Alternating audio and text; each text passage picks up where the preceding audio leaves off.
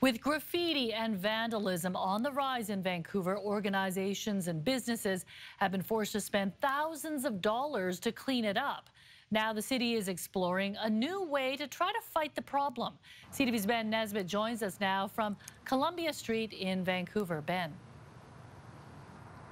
Yeah, Mi-Jung, this is exactly what they do not want. This is the side of multiple businesses. It's pricey to clean up, and it's obviously disrespectful. What they're looking into doing now is having designated areas around the city where spray painting would actually be allowed.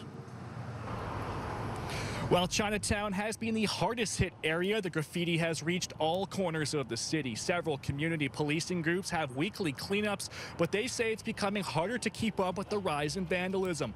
Other major cities, such as Toronto, have implemented these legal street art zones. Councillor Pete Fry is one of multiple councillors pushing for Vancouver to do the same. We're here in historic Chinatown, which is still one of the best neighborhoods, most vibrant neighborhoods in our city, but struggles with a lot of this graffiti and tagging really on storefronts and stuff. And it costs businesses a heck of a lot of money. The City of Vancouver has pumped hundreds of thousands of dollars into grants to support graffiti abatement. And so we're hoping that this could actually be part of a solution in addition to obviously removing unwanted tags on storefronts and businesses.